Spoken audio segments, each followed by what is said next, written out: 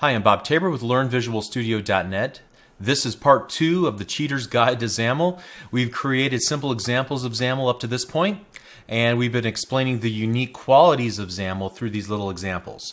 So let's continue on. We stopped where we had created a stack panel with several buttons like you see here in the code portion of our XAML editor. Since we're essentially working with an XML document, we can embed elements inside of other elements. So here the stack panel contains several buttons, or perhaps more correctly in XAML parlance, stack panel's children collection includes several instances of the button class. We're able to do this because the stack panel has a children property, and that children property is the default property for the object. So depending on the type of object, or in this case control, that you're working with, the default property can be populated using this embedded style syntax.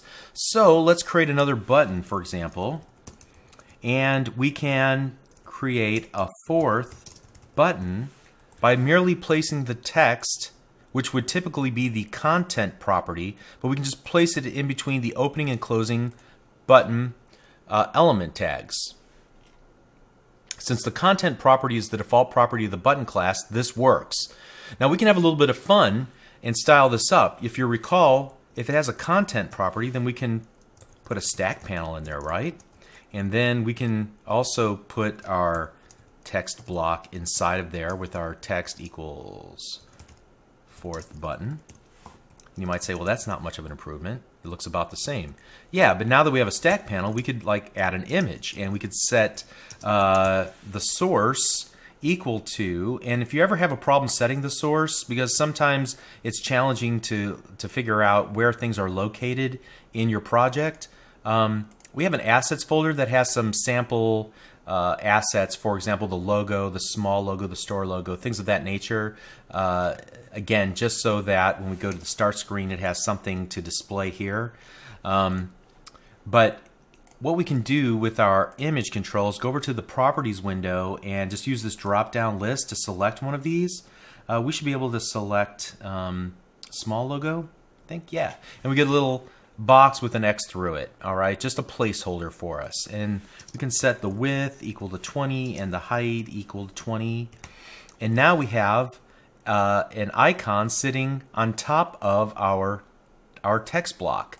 But if we were to change the orientation to horizontal, now we have the little icon sitting next to our text. And if we thought that these two lived a little too close to each other, we could add a margin between them. And so I could put like 10 pixels to the left of the text block, and then 0 on top, 0 to the right, and 0 to the bottom. But that would give us a little space between the icon and the text itself. And now we have a more stylized button. And so I guess the point of this is that twofold. First of all, it's really easy to style up any control that has a content by using stack panels or grids in order to kind of build the little compartments or pieces and kind of assemble it together. But I think the larger issue here is that we were able to use the default property of the button in order to set the content to do something really interesting. Well, some properties, like for example content, can be set fairly easily if all we need is a string. But some properties are not easily represented and are referred to as complex properties. So take for example the grid row definitions and the grid column definitions that we've already created.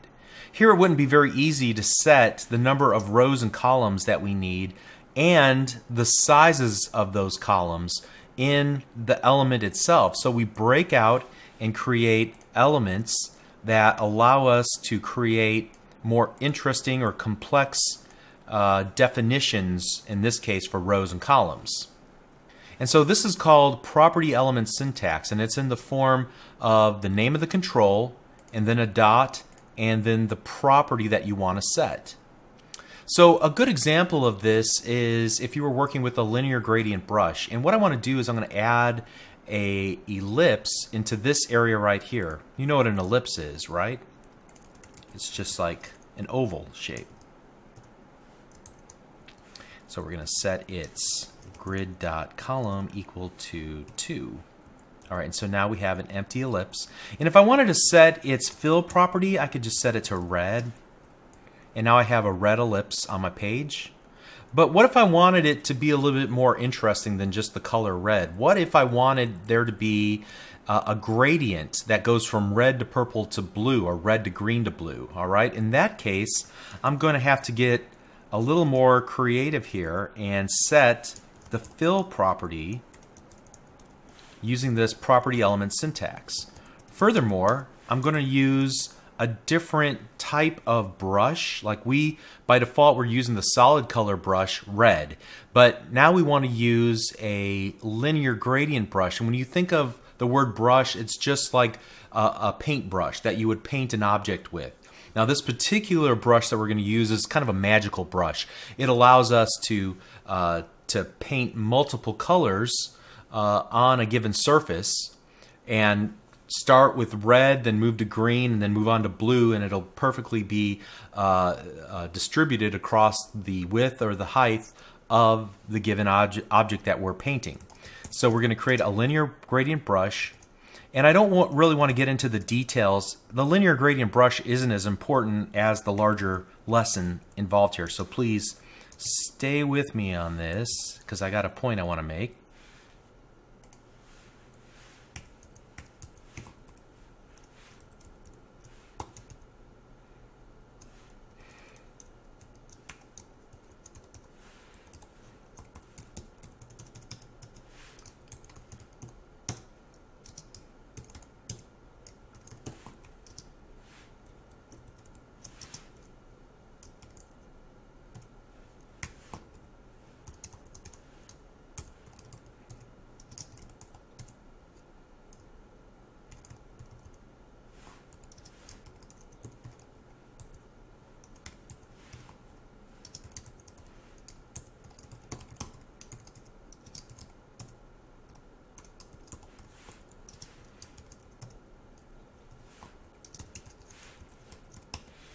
And so you see, if we want to define a linear gradient brush, we have to supply a lot of information in order to render the brush correctly.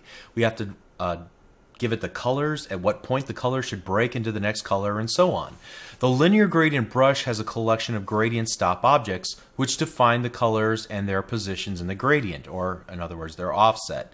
That's not exactly true, however, because the XAML that represents the linear gradient brush has been shortened.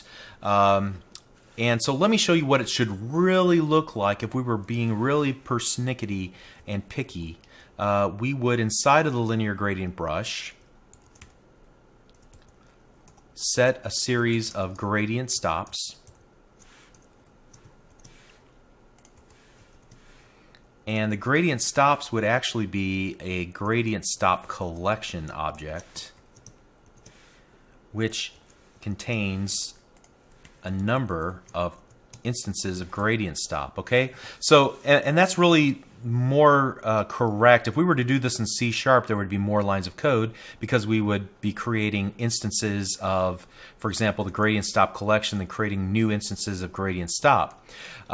So how are we able to get away with not adding some of this extra XAML in here? Well, it all works.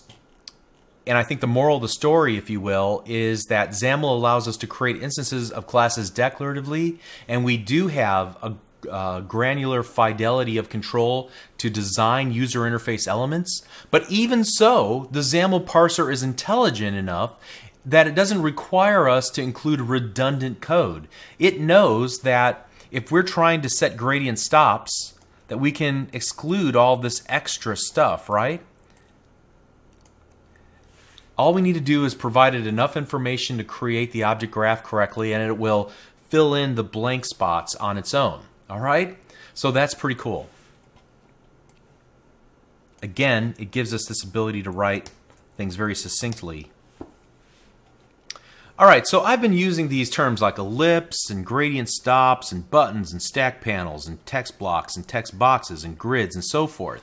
Well, how many XAML controls are there exactly? Well, if you take a look at the toolbox and you can drill down into this all XAML controls, you can see that there are Well, quite a few. There are things that we will never use in the context of this project, like, for example, the checkbox or the combo box, the ellipse, the hyperlink button, or the pop-up. And yet these are elements that you might find yourself using often whenever you're building real applications. So, for example, if we wanted to add an ellipse just using the toolbox, we could drag and drop it to somewhere on the designer. Now let me just get over to a nice safe area here. And I can drag and drop the ellipse and stick it in here. And you can see now it's part of our page. We can see its definition right here. And it kind of filled in the blanks based on what our previous ellipse was looked like. All right. Or I could just go to the toolbox and I can drag and drop an item from it into the code window, and it will create a little stub for us, which we can work with then. But you'll notice that most of the time I like to type everything in by hand. It gives me control. It forces me to understand what I'm trying to do. I never use the designer. I don't know that of any professional developers who use the designer surface, so you need to get into the practice of using the code editor and using IntelliSense and all the help that you get from IntelliSense in order to be building your user interfaces. All right? So, you might ask yourself, well, how am I supposed to learn all of the properties or attributes of a given element? I mean, there's so many to learn from.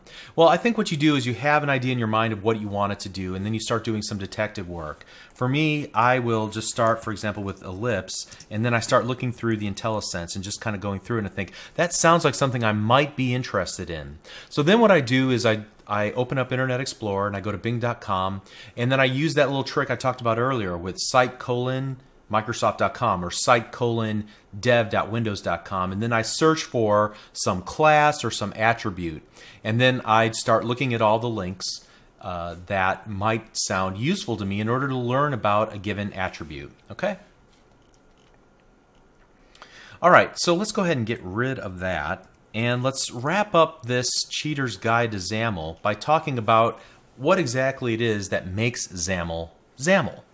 And we said that XAML is simply just a flavor of XML that was created by Microsoft so that you can succinctly create instances of a class, like user interface classes used for the layout of your Windows Store app, or the items that are inside of it, like our buttons and so forth. Okay? So to use XML, typically what you do is you define a schema, which declares the proper names of the elements and their attributes. A schema is like a contract. Everybody agrees, both the producer and the consumer of the XML, to abide by the terms of the contract, the rules of the contract.